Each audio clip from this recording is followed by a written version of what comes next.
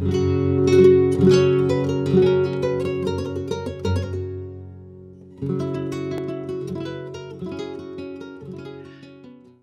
hi everyone.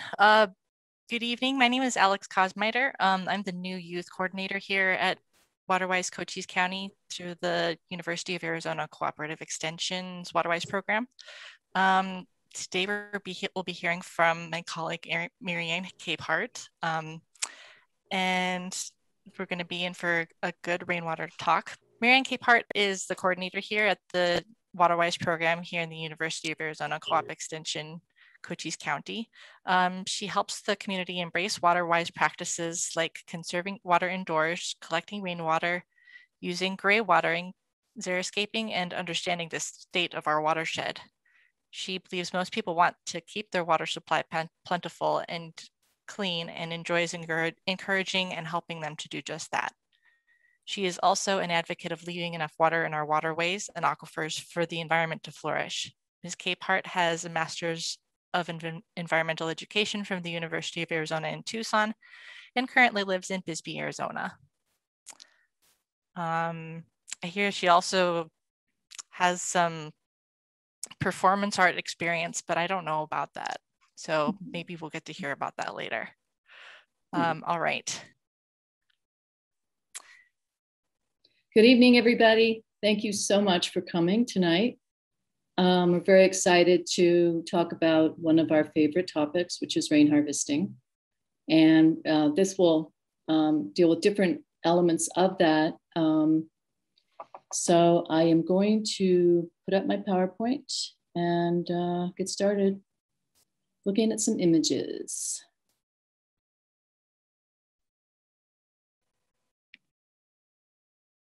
So tonight I'm going to deal with three basic areas. One is the basics. Not a lot of technical detail, but I will send you in the right direction for more of that. The second is going larger scale rain harvesting. And the last one will be treating water to potable standards.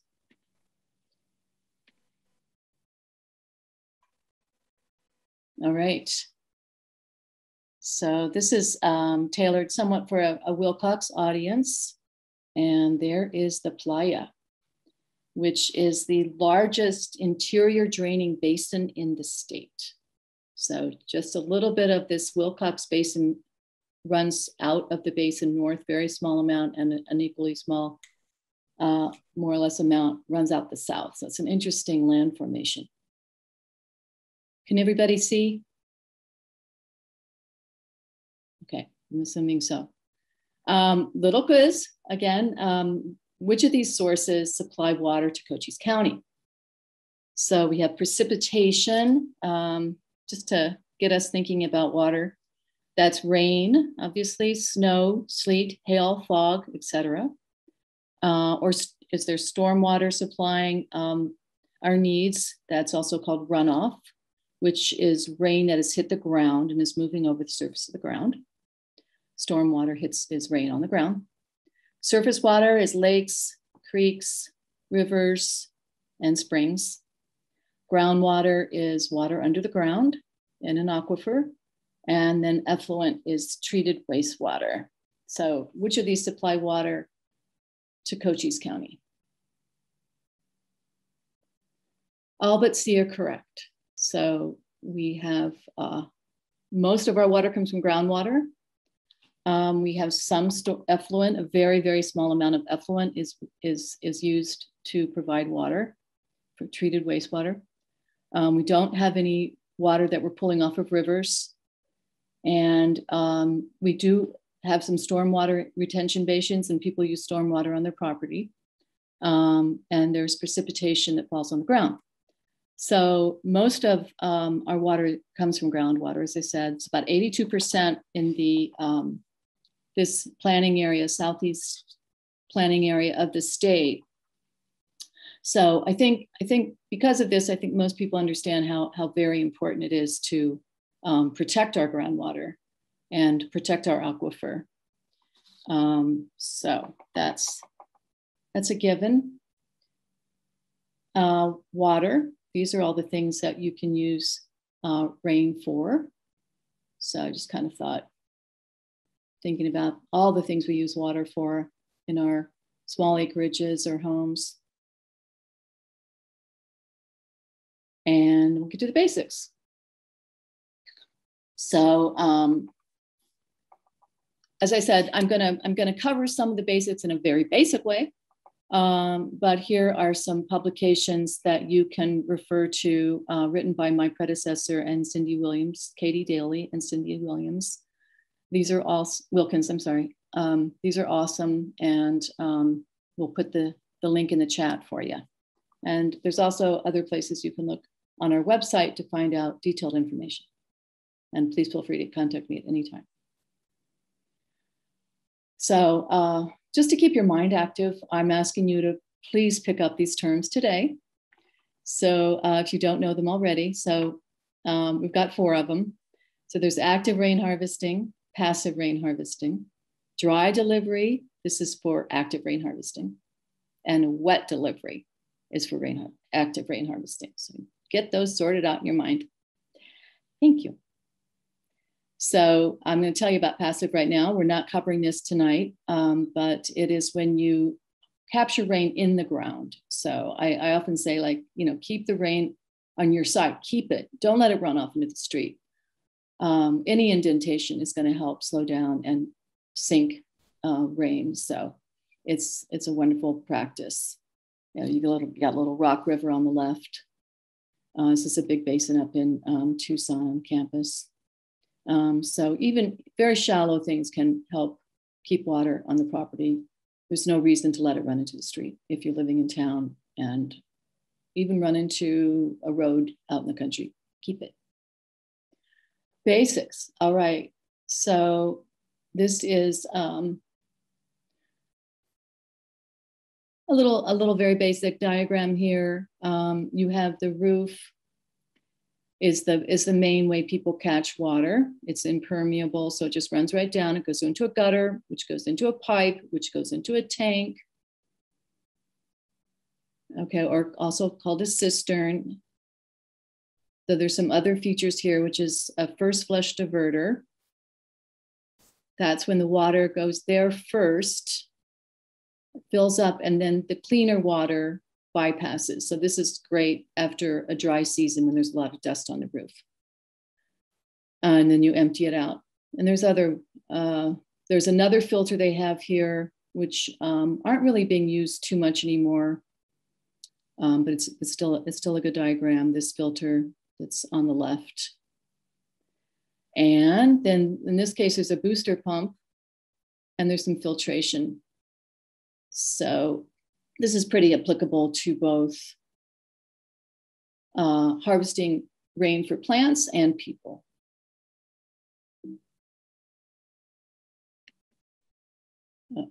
Here is a little feature of this drawing that is missing. So I popped it in. So anytime you have any kind of a water system, you have to plan for an overflow. Because if it rains beyond the capacity of your tank, you don't want it just nilly-willy coming over the side of the top of the tank or clogging up your gutters. So there's a big, nice pipe that's going to go down when it fills up to the very brim. And it will have a mosquito and critter guard on the bottom. Also, an important part of rain harvesting is keeping out mosquitoes and critters and keeping the water light tight. Oh, let me see, there's a bigger view of that. Overflow, a very important part of any water system. Here's another diagram of the same. This comes from the publication that I'll be mentioning later. So you have the rain, you have the roof, you have the gutter. There's your first flush. This is going underground. Now this going underground is called a wet system. So I mentioned in your vocabulary list the term wet delivery. So it's wet because when it's full, there can be water in the bottom of this pipe. So it goes down, and from the force of gravity, it goes up into the top of the tank. As long as there is enough space, enough what they call head pressure, from where the rain is entering the pipes and the top of the tank have to be several feet apart. So the top of the tank has to be several feet lower than where the rain enters the pipe. And then you've got an overflow there on the right, and you've got the outflow is going to a booster pump. It's going to some filters. It's going to a UV radiation tube, and then to the fixtures. So these are the basics. Keep in mind, if you're not familiar, you've got a roof or other catchment, you've got gutters, kind of an expensive part of the system, piping, the tank itself, distributing it out of the tank, and filtration and treatment. So of these, the gutters and the tank are by far the most expensive items. Regarding collection service tanks, roofs, this is kind of a question for some people if they have a complicated roof. Where are the slopes? Where is the rain going to go? Where to put the gutters? So that's just a consideration, and I will talk more about that a little bit later. I like this shot because this is the Bisbee Museum bathroom. Bisbee Mining and Historical Museum. They painted that gutter to match the brick. So in the middle there, I thought that was kind of nice. Now this is a dry delivery because it's going straight from the gutter into the tank. So it's not going to go underground. And so it's dry in the sense that the pipe will be dry after the rain is delivered into the tank after the rainfall. Here is my tank. Very humble, still at this point, start small. And so instead of doing my house, I decided to do my garage. So there's easy install for the gutter. I wanted to get something in as fast as I could. So that's just an easy gutter install, comes down. We had to kind of go around the corner into my 350-gallon tank, which I use for my garden. And there's kind of a funky overflow there, which is smaller than I would recommend, but I used what I had. It's nice to use up materials that are sitting around, and that goes into a garden space, a little basin in my garden. Here are the two types of conveyance systems. There you go, wet and dry. One goes underground and comes up by the force of gravity. And that one has an overflow. And there is the dry delivery, just comes straight off the roof, which can be sometimes difficult if there's vehicles that might run into there or earthquakes or something shuddering, but they're both very valid. And we tend to use more dry delivery down here. Some tanks, these are polyethylene tanks, the most common kind of tank used these days. So you can see, if you wanna look at the one on the left, that this is, you can think about what kind of delivery is this? It's coming underground, it's going up to the top. And these are nice big tanks.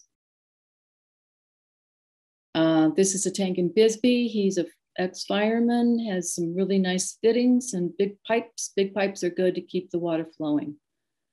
And so what else can I say about this? Oh, this guy uses his water, his rain to drink and his garden. So he's piping some of the water up to his treatment system on his porch and drinks the rain, prefers it to groundwater, and actually prefers it to the city water.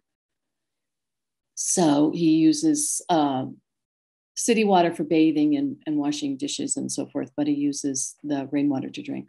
And that's his system down up in near St. David. Here's a cool tank that's kind of like the water towers you see on the buildings, New York City, other places. Underground cistern, we'll be talking a little bit more about one of those later. These are modular, so they're relatively inexpensive, and they have a big sheet that protects the water. Other forms of underground storage.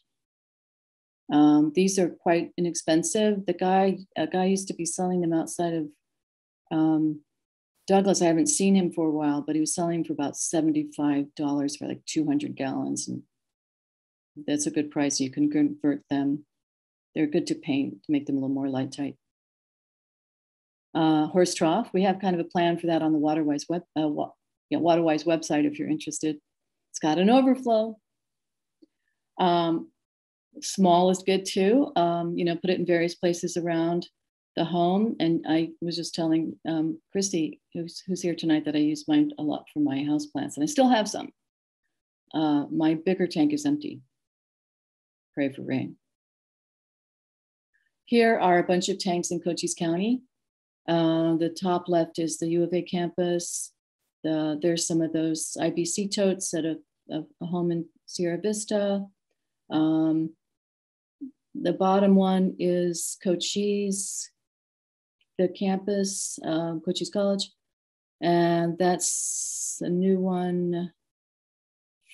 Oh, it's not here. There's a new one at the Bisbee Boys and Girls Club. There's a new one at the Copper Queen Library Annex. And so there's so many in the area. It's wonderful.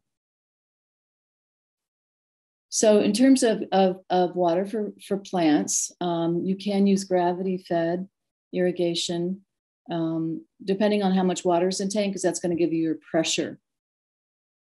So there's various ways to get it out, but it will be slow. This is, again, I'm not going to get too technical. I'm a little bit detailed here about what kind of pressure you can get in a tank. So some people do prefer to use a pump to pressurize the water to make it easier to use. Yeah, if you elevate the tank, it gives you a little bit more pressure. And if you've got a tank uphill, that's also helpful for more pressure. Okay, here's some options for tanks. For pumps. Some are in the tank, some just transfer it to another tank or another location, and some are outside of the tank. This one is a pressure booster tank outside of the tank. This is a beautiful property in Carr Canyon that got an award for an application they made to WaterWise quite a while ago to be able to install a system, and you can decide if this is a wet or dry delivery.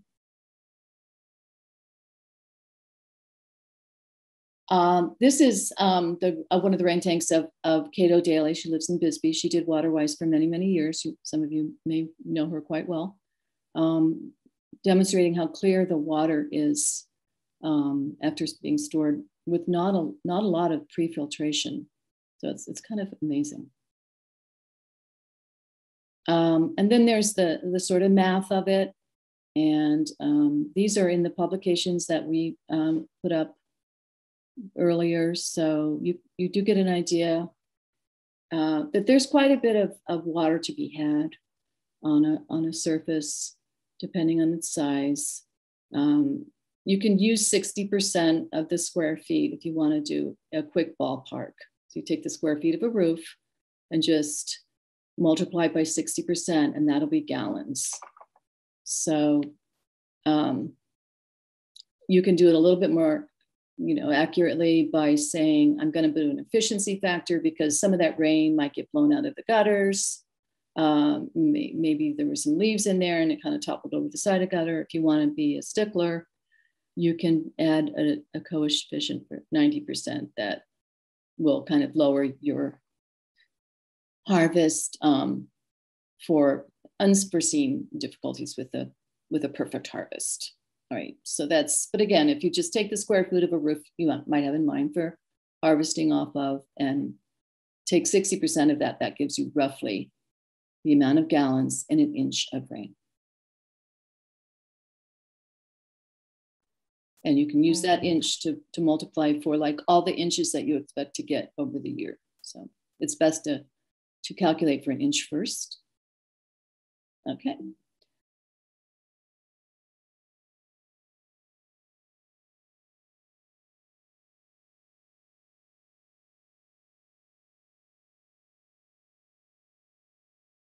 Okay, so the wet delivery goes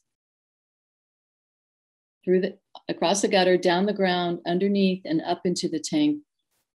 And a dry one means it just goes straight from that top of the gutter, straight across into the tank. And everybody got the passive one right? Awesome. Take 4 new vocabulary words home if you don't know them already. All right. All right, so second part of the talk is rainwater for people, and I call it going large.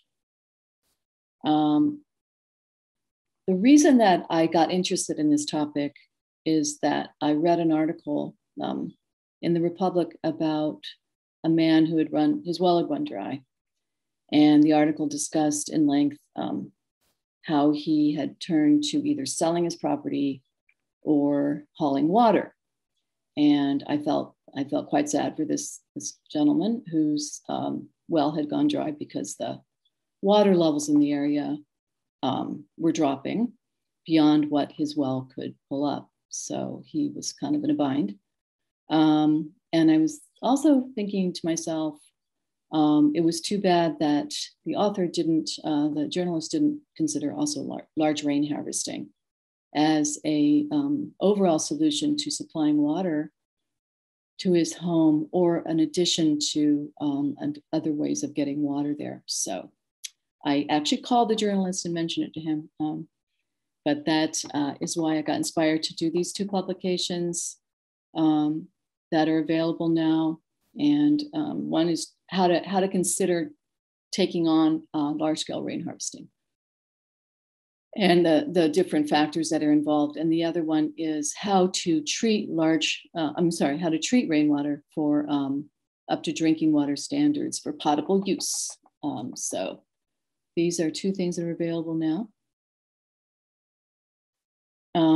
Again, I think that the need for people to have alternatives is extremely important right now, because we are actually in a hot spot regarding groundwater level changes in the state. And so there is worry that people will lose access to the water table because of the groundwater dropping below what their well can handle. This is some of the wells that have gone dry. This is pretty old data, but there are, concerns. And here's another, what is called an index well, which are available for anyone to look at the ADWR website, the Arizona Department of Water Resources, that are there to monitor water in the aquifer. And so this one you can see is plunging. Good reasons to go with large scale rain harvesting. So as I just previously mentioned, you may have a well that is dried up because the water table is dropped below the depth of your well. You may have a low yield well or a seasonally dry well and need more water. You are unable or unwilling to drill a new well or deepen a well. You wish to avoid trucking in water. You worry about your well water, the quality of your water, and rainwater does have fewer contaminants in general. I'll talk more about that later. And you prefer rainwater for its taste, softness, or other desirable qualities. And I'm just going to stop for a second there and mention that plants do as well. So they like the lack of minerals in water because that can sometimes inhibit the uptake in roots if the water has too many minerals in it. And rainwater also tends to have a little bit, if it's unfiltered, of maybe some organic matter. And so that's also good for the plants to have a little fertilizer in there. So it works for both. Regarding how to choose whether this might be something to pursue. So when I say that, I'm speaking of supplying all of your water needs with rain or supplementing what you have now with rain water by harvesting it. So these are the 4 things you need to think about. One is your roof size. So that's your catchment area, which we talked about. You can calculate your yield depending on what your rainfall is. So we discussed calculating it for an inch, and then you can multiply that by what you get a year to kind of imagine how much you can, your capacity, your potential to harvest. And then you can estimate what kind of storage you would need to harvest what you think is an adequate amount. And then that adequate amount would be determined by your demand inside the house and out. So those four things kind of toggle together to determine if you could take this on based on your roof size, the affordability of purchasing cisterns, what kind of rain you have in your area, and how much water you generally use, because we tend to use different amounts, and that would be something you would have to have some sense of, how much you use. So we can imagine a certain part of our roof being used. If it wasn't big enough to provide a decent yield, you could add other roof surfaces. You could add a garage, you could add a shed, and you can also add these what they call rain roofs, which are basically built just to harvest rain. And some double as with other things, like this one has got equipment under it. So that's a pretty inexpensive way to add collection surface, especially if you have the space. And you can add tanks, of course. You do not want to add tanks that go beyond your capacity. So if you don't have enough roof area, having a bigger tank is not going to do a lot of good. So here's a variety of tanks. There's another underground one up at the left, and I'll talk more about some of these later. And rainfall, this is also in the publication that I mentioned, choosing larger scale rain harvesting. So you can get an idea of different rainfalls in different areas. The right column is totals. So if we look real quick at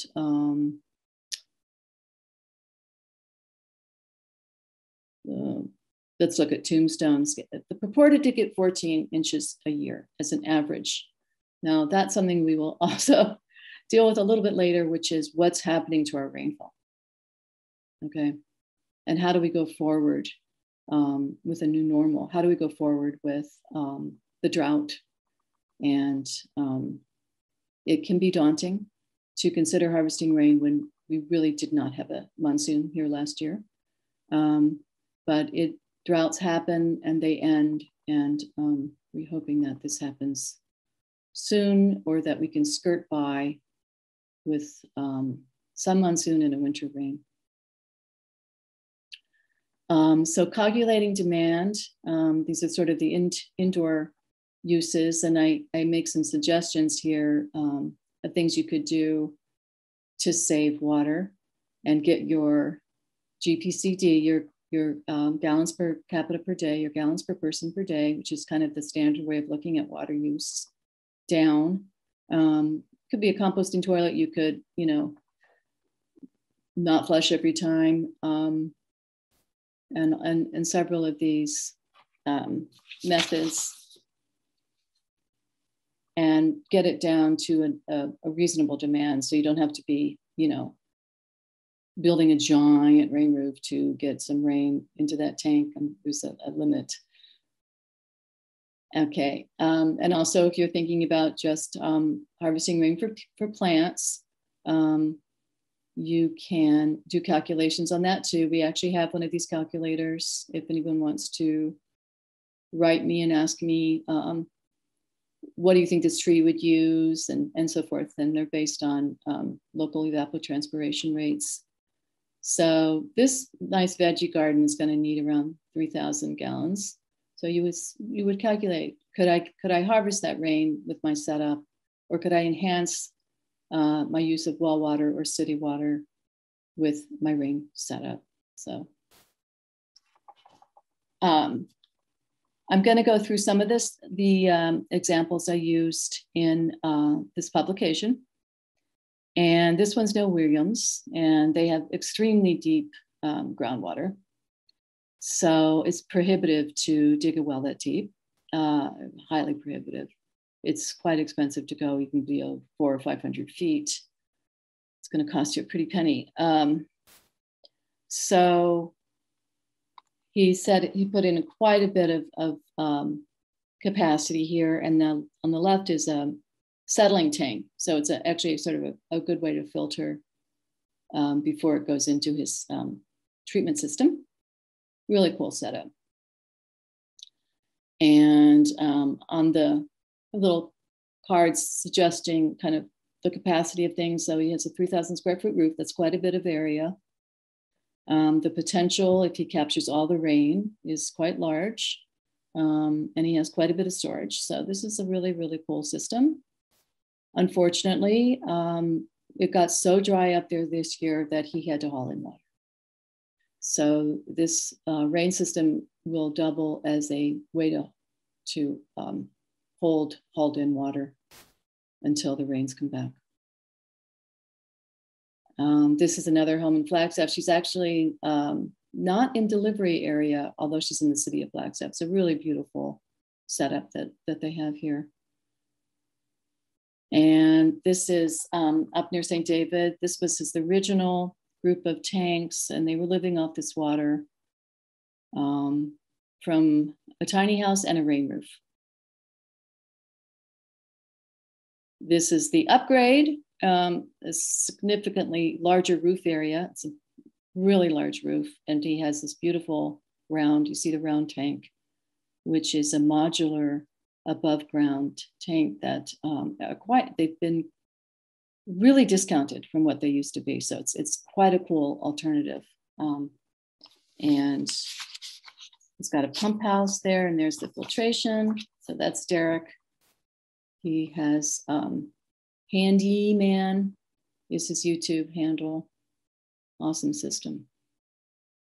This is up in near the Tucson Mountains. This is Jay, and they built this system 20 years ago. They actually were able to get the bank to loan them some money for their system.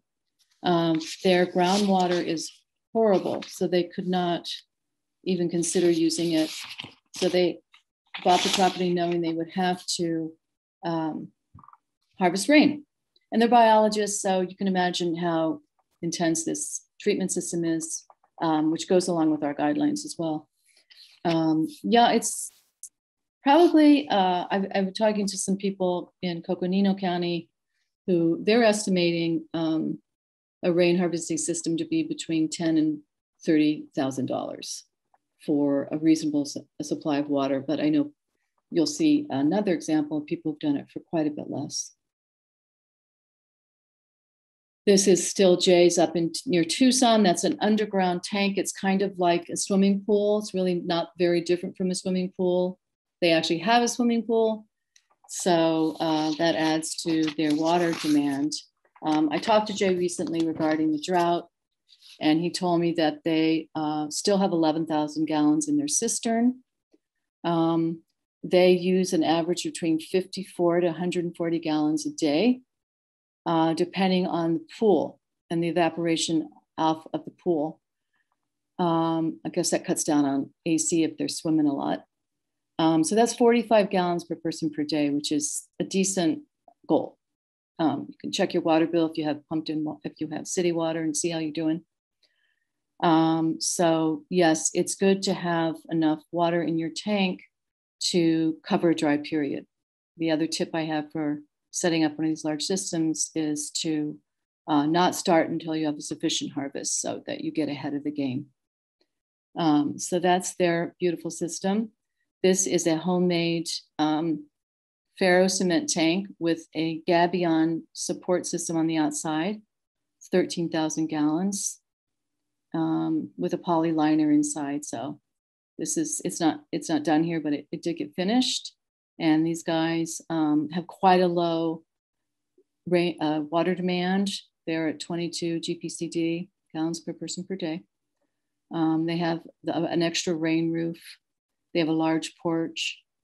So this is a 14,000 gallon tank. So you see, we're talking large. These folks accumulated tanks over time. They are still doing well. They have plenty of water for ongoing. I spoke to Bob recently, so that's good news. They are quite frugal with water. So they have a lot of different tanks that they've assembled. This is their solar. And there is one of their tanks. these guys and some of these other folk were on our off the grid tour, which we have, and hopefully we'll get that up again, hopefully in the fall. So be on the lookout for the really fun off the grid tour and a rain harvesting tour.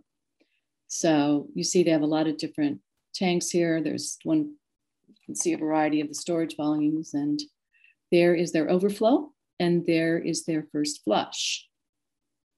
A little hard to see, but it's there on the right. The water goes, the dirty water from the first flush of the first rain of the season goes in there. The first flush of any rain, and that's the dirtiest water, and it helps keep the rest of the water in the tank clean. So in addition to some of the things we've been looking at, I have a comparison of the different alternatives for water supply in areas that are concerned with dropping groundwater levels. And they actually came out pretty similar, really around the like 27,000 range, depending on the depth. So 350 might not work to get to where you feel like it's a safe level.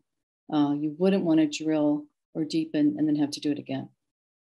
So this is a 28,000 gallon modular tank. They actually go up in like a morning, and they're pretty cool. They're not as expensive as you think. I think that one is 13,000, but don't quote me on that. And then you've got all the piping and pumping and the filtration. If you have groundwater from a well, you might be using some treatment with that too. It's important to test that once a year. Once you have an initial test, you know what's going on. For E. coli at the minimum. But rain is also, it's very necessary to treat rain. So we'll talk a little bit about that. I'm just going to cover some drought considerations. So being in a mega drought, we want to think about a plan B, a backup source. So you have a primary source, and then you can have a secondary source. You can truck in water if your rain is getting low into the same tanks. Maybe you're trucking in water now, and you're going to build up a rain harvesting system gradually over time as you can afford gutters and so forth in the cisterns. You may have a performing well, and quite a few people have enhanced their well-performing well by storing that water when it's performing better and also having harvested rainwater. Sometimes they're in two different sources into the house, and that can be difficult. It's best to be able to combine them before it goes into the treatment and into the home. And then the other way around, you could have a harvesting rainwater and then know that your well isn't performing well, but that you'll get something out of it. Getting it clean. So there is some misconceptions about rainwater and how clean it is. And in general, I say it's very, very high quality water. And that also depends though on your location. So we're lucky that this area is in a place that's relatively free from industry. There is agriculture, which can make some dust and pesticides airborne. But in general, we're in a good location. There's not a lot of urban heavy metals coming from urban industry or hydrocarbons and from pollution from heavy traffic. So that's good. That's good news. So it's really great water. It's a little softer. People rave about their hair and their clothes and their sinks being all shiny. So it's great water. It's also hungry, so it does absorb things. If it's in a cement tank, you have to add some slate to change the pH. And it can pick things up from the air, and it can pick things up from the surface on which it's being captured from. So those are considerations. These are the publications that handle, the one on the right is Preparing Rainwater for Potable Use, which I co-wrote with a wonderful chemist and extension associate, Dr. Artiola, who's been down here many times. Many of you might know him, discussing well water, and he's written publications about wells. And we have publications about wells that are free. Please let me know if you want one. So again, you know, the difference between rainwater and groundwater, there are some problems common to groundwater in Arizona. We all know the high mineral content because we see the white calcium deposits and so forth. Often if we're on our sinks and stuff. There's also can be heavy metals and other contaminants. It's important to keep a septic pumped out so you're not overflowing raw sewage into the environment for your downstream neighbor. And then there's other activities that can cause contamination of groundwater. So I just want a little plug in here for something we did earlier this year. The Arizona Department of Health conducts free water testing for heavy metals. Look on the WaterWise website. And if you want to be on that mailing list, you can put your email in the chat or just your name. We actually have your emails from the registration. So it's a great opportunity to get your well water tested for heavy metals. It doesn't happen overnight, but it will happen if you're interested. Let me know. So again, I don't want to get too technical, but to create your own treatment system on your property, you have these components, and the pre-filtration happens with screens that go into, there's a screen, you're screening debris while you go into the tank, and other ways to pre-filter. There's a pump, pressure tank, or a booster pump, which doesn't have a pressure tank. It's more expensive, but very efficient. And then we suggest the 3-prong method, which is sediment filters of different fineness, activated carbon, and is one of them. And then ultraviolet radiations for all the little squigglies and giardias and so forth, these living things that you don't want to be imbibing. And there's alternatives that I give in the publication also. This is a ceramic filter. It also is very efficient at getting out viruses and bacteria and other microbes. And then people who really have concerns, they've had their rain tested even, will realize that they may have some fixture somewhere that's contributing. Maybe they have old lead flashings on their roof. So they will resort to another form of treatment after the 3-prong, which is reverse osmosis. So yeah, here's some of there's the first flush. Large pipes are good, keep the water flowing. There's a nice tank with a very fine lid that my colleague, Rick Weisberg, is installing in a tank. And there's a great big modular tank down there. There's other ways to make sure you're getting the best water out of the tank. Here is some treatment, the 3-prong method. So it's a U of A validated method for definitely creating safe drinking water from rain. Here's another version. This one, the variation, they used 10 micron. We mentioned 5, and slightly larger poured activated carbon filtration. Beautiful setup though. And then cheaper additional options. There's ceramic filters. There's a candle filtration.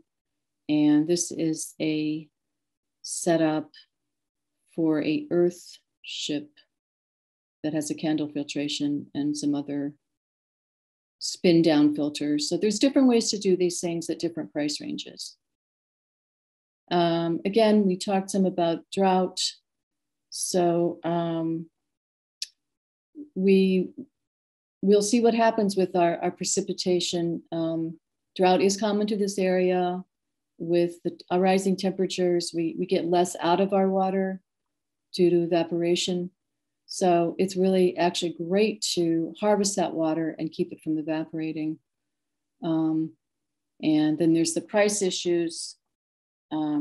So hopefully those will be lowering considerably. And in terms of the sort of comparison between wells and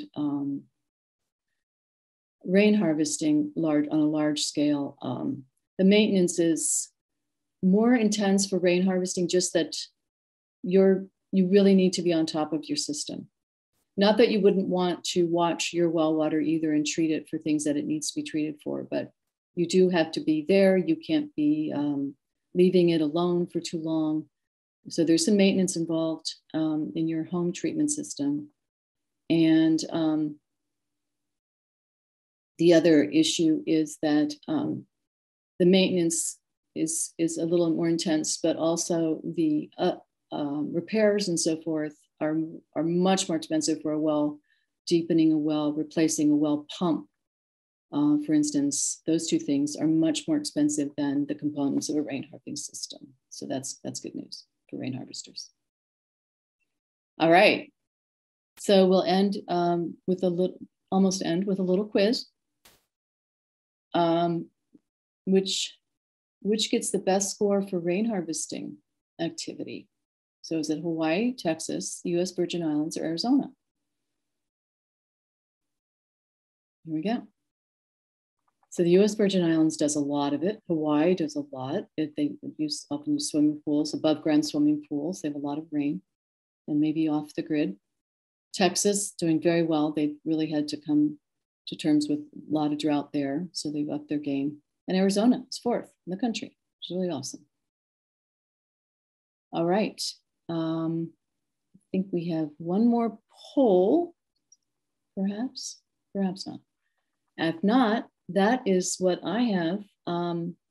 So we'll open up for questions.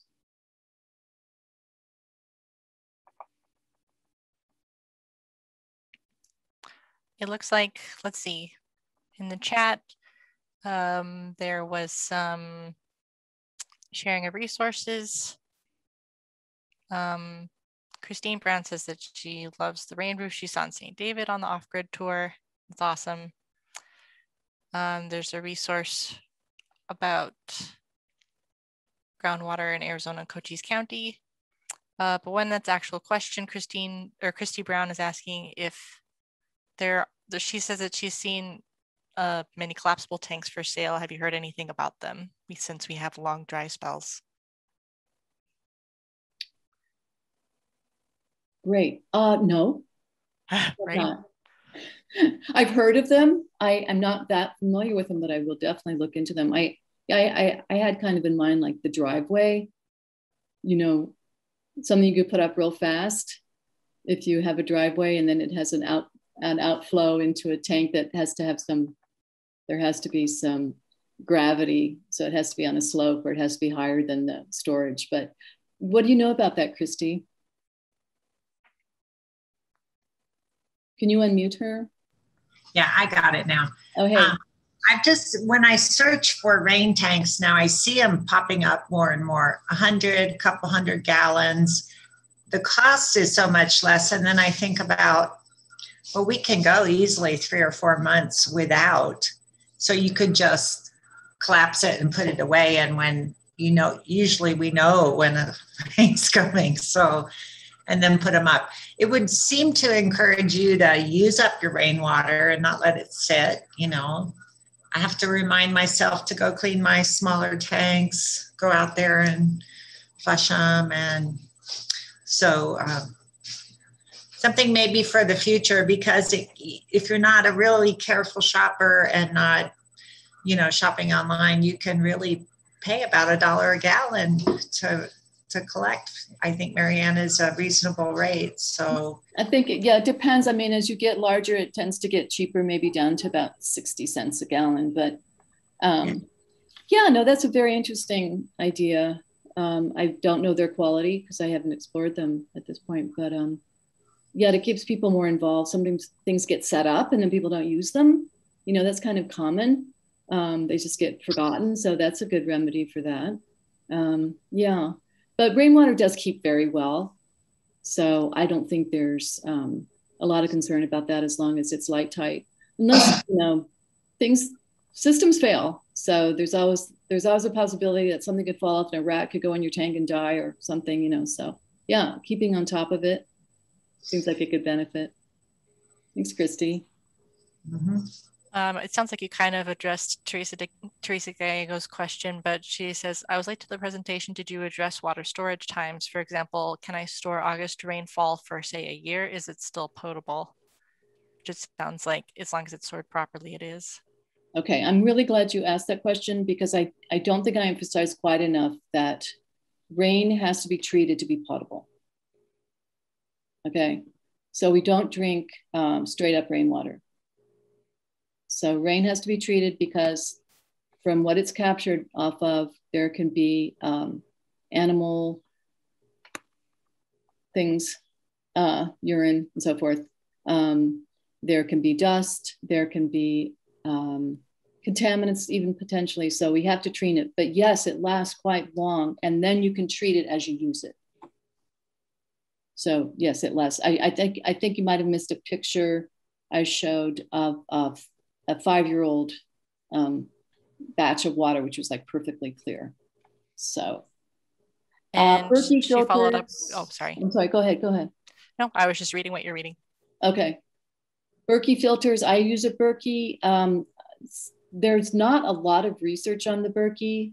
I have to say that most of how I came to it was anecdotal, but I've been very happy with it, and it is purported to be very good for taking up viruses and bacteria and other contaminants that, like chlorine, that we might get from tap water or other kinds of water. So I have to say yes to the Berkey. And then Jennifer asked, sorry. Oh, I was going to say that. The question about modular tanks, I'm interested in that too. Okay. Where a company to get modular tanks. I don't have a company for that, but I can let you guys both know. Because that you're talking about the ones that are the like modular containers underground with the poly liner. I was thinking the steel tanks, the round ones, and you get the above ground ones. The pieces that you put up. Yeah. Oh, yeah. I don't know what she was thinking. Let me see if I can find that real quick. Well, that's actually in the publication. Did you guys get the link to that? Because I have a lot of resources on those publications of places to buy things. That's on there. I can't look now because I can't. Is it which one is it? Is it choosing large scale rain harvesting for potable supply? That one? Yeah. Okay, then I will. Let me look in there real quick. Actually, I have a copy right here. I will because there's one that will bring it. They come to your house. They come from Australia, so they do have to be shipped over, but then they bring them to your house with a crew and they put them up in a matter of less than a day. So, Rebecca, you have your hand raised. Hi. Hi. I'm a middle school science teacher at Willcox, and I have been inviting WaterWise to my classes to talk to my students for the past 2-3 years. I'm not sure. I'm really grateful for that. But we just do this like once in a while. So I was thinking if, as a school, if we want to install something like this, what do we need to do? Well, Tombstone High School just installed a tank. Yeah. So is there a place we can apply for a grant or do something? There is. You should contact me. Yeah, if it's a school, we have grants that run up to $2,000. But will 2,000 be enough to install a rain harvesting system? Well, it won't be the whole system, but it'll be a nice chunk for the tank. I'm hoping to start a greenhouse at the middle school this year, also applying for a grant for it. So I would like to join these two projects together. And even if this rain harvesting system can provide water, at least to the greenhouse, that would be great. That would be really good. So we also have a community catchment from person. Go ahead. I was just saying it would probably be good to have the catchment from the greenhouse as well. Mm-hmm. She didn't need me to tell you that. That'd be really cool. I'm going to put this number in here for Aquamate tanks. These are the large above ground modular tanks. And is there a way that all these links that are in the chat that could be emailed to us or something? Because right now I'm trying to copy paste each of them and I don't know how efficient I am. That's good. I think if you'd like to, well, you can private message me your email and I can send the links in email if you'd like, Rebecca. Yeah, I'll do that. Thank you. Sure. if others want those, let us know. Right. And this is recorded, so we can get it. Will we be able to see the chat when we go in? No. Okay. It's recorded and sent to us in a little file, but I guess Does if everybody anyone want it? I mean, we can send it out to everybody, because we'll be emailing you with the survey in case you didn't get a chance to do that tonight. Yeah, I think we all want it. And then Rebecca, there might be some other places you can get grants too. The Legacy Foundation and maybe our Rotary Club, Rebecca. Right. They help a little. Yes, I was just thinking, like, we talk a lot about these environmental things. A school will be a best place to start introducing all these changes so we can reach a larger population. For anyone who has a Rotary, for anyone who has a Rotary Club in their community, I noticed in our magazine that we are now, one of our focus areas is the environment. So that might be something that you could easily fit in. So Karen brought up a good point that if you click on the three dots at the bottom of your chat where it says more, you have the option to save the chat. I'm not really sure where it saves it to, but I can try. I guess I could save it and find out where it gets saved to. Show in folder. It is saved in a Zoom file. Just creates its own file, I guess. But I could also email it. That might be a little more easy to look at. Jennifer had the question, is farming, namely pecan farms and dairy, the main reason for the drop in groundwater? Well, we live in an area that's a rural part of the country, so the groundwater use is not monitored. So we don't really know how much is being used by whom, unlike other areas of the state that have some management happening for their groundwater. Considering the number of wells, if you want to look at a well map on the Arizona Department of Water Resources and match them up with their locations, you probably see a great deal of wells on large agricultural interests. So I would have to say yes to that question. It just would have to be the case if there's that many wells on agricultural properties that are pumping. But I don't have data for that. So I am drawing that inference myself. And who, may I ask, who is responsible for starting monitoring? I live in McNeil, and there's pecan after pecan orchard going up out here. They're clearing land weekly and putting in new orchards.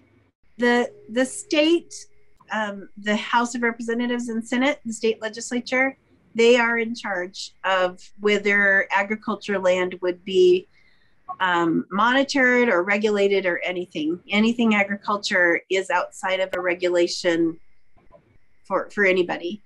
And you should contact the legislators. You actually live in an irrigation non-expansion area, which hasn't made a lot of difference there, because whenever it was going in, everybody put more wells in immediately before it took effect. So they're still losing water at about the same groundwater, about the same rate as the Willcox area. And we don't have an irrigation non-expansion area. There's a lot to say about groundwater. I've been working with it for a couple years now. But I think our only hope in the future, and people are going to tell you that, the only hope really is to get the state legislature to say it's okay to put the brakes on just a little bit, if that's all they did.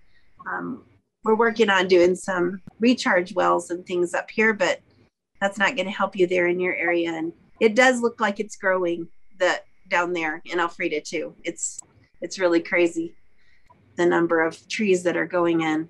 And trees are different. They don't take much water when they're little, and then they grow and they take more and more and more and more water as they grow, obviously.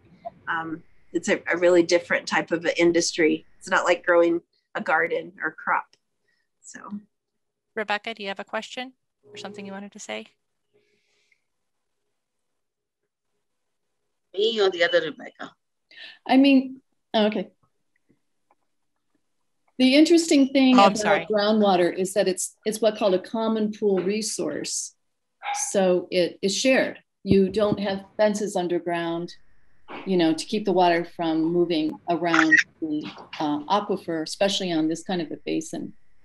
But we're not really regulating how we share that water in these rural areas, unlike Tucson, Phoenix, Prescott, and more recently, the Santa Cruz has what they call active management area. So there's plans to work towards conservation of the aquifers in those areas. So yeah, it's an interesting conundrum that we have a very shared resource, but there's not a lot of mechanisms for guaranteeing that everybody has access to it without the burden falling on people with less financial resources. Does that answer anyone's question? But yeah, it's a hard question to answer. As Peggy said, yeah, there's been a lot of discussion, and hopefully there'll continue to be a lot of discussion about the future of our aquifer here, and its plummeting level. There's a brand new updated study at Arizona Department of ADWR on their website, and it's under programs, and you can see the Willcox aquifer. That's not going to really go to your aquifer, Jennifer, because you're south of us, obviously. But that, if anybody's interested in the Willcox one, they've actually updated the study they did in 2018. It's a long book, but it's very interesting, and it shows everything she's talking about. If you're asking about how agriculture affects, you can see how agriculture has affected it, because they've done a real intensive study on the Willcox Basin. And that's what I said, it's under programs, and then you have to go to the studies or whatever under programs. And Rebecca Boschney, you have your hand up. That's why we're asking you. Oh, I didn't put my hand down. My bad. Yeah, I wasn't sure if that was left over so, from before. Yeah, I do. A couple of years ago, maybe in 2019, we had a tree plantation drive in Willcox, planting drive with the school kids, and we raised funds, and we planted trees around the golf course and the cemetery. But I was hoping to do this program with every year that passes through my classes. But unfortunately, I was told I can't because we don't have enough water. So the city can't supply water. So are there any trees that do not require too much water at local, and that we can still continue this program of planting? What did you plant? You can plant Afghan pines, and I know they need a lot of water, and so the city provided us the place where they had irrigation set up already. What kind of plants did you? Afghan pines. Oh, lovely. Well, any tree is going to take 3 years to establish, so you're always going to have some water use up front, no matter what kind it is. I mean, I guess your objective is shade, or just like beautification? Beautification, shade, just adding more greenery. Yeah. Well, as I mentioned, I do have a water demand calculator. If you wanted me to run some numbers on species, I mean, a desert willow is really low water. The hackberry, I love that tree. That's quite low water. There's a lot of them. And mesquite, of course. Mesquite, acacia, there are a ton of resources. So any tree is going to take a little bit initially, but then just to get established. So mesquites are native here and have a very deep root, so they wouldn't need a lot of constant watering. But you do have to water to establish. There's no point in buying a beautiful plant and then having it not make it through those first 3 years. And also with some of the extra temperatures that we have now, I do think we're going to have to think about giving some of those native trees even a boost of water, perhaps once in the dry season or twice. I think that's a reality. Well, we will send you the chat. We will send you a link to the video. We will send you a survey. And yes, let me go ahead and put the survey in the chat right now while we're talking about it, so that we communicate that we really do want you to fill out the survey, please. And if no one has any other questions or comments. Well, I just want to say thank you everyone for attending, and I'm the one that's from Willcox, Growing Healthy Willcox, including Rebecca. You're on our email list. You know you're part of us, right? Okay, she knows. All right, and anyone on here who would like to contact me about water issues, I'm not an expert, but I've grown up here and grew up on a farm, and I understand agriculture and what's going on. And I did facilitate a Willcox Water Project, and we have a website, Willcox Water Project, and it includes newspaper articles and the links to those studies at ADWR. It has quite a lot of things, and it has videos of the programs that we produced, including a program similar to what we saw today by Marianne. So they are on that website, willcoxwaterproject.org. So, and anyone can call me. I'm first, those of you who might not know, I'm the county supervisor, Jennifer Christie. You can find my number at the county, easy. So, Peggy Judd, thanks. And I do appreciate you joining in today. And there'll be other groups that you can investigate on Facebook. Keep in touch, and we'll let you know what we learn. And if you'd like to be on our mailing list, please put that in the chat before we go. Thank you, Peggy, for making this happen too. You're welcome. Thank you. You're welcome. All right. Well, with that, I guess we will say adieu. Nice to have everyone. And anytime you want to contact me, please feel free. Please feel free. Right here, I'll share the final slide. It has Marianne's email and stuff on it, and I can also put it in the chat.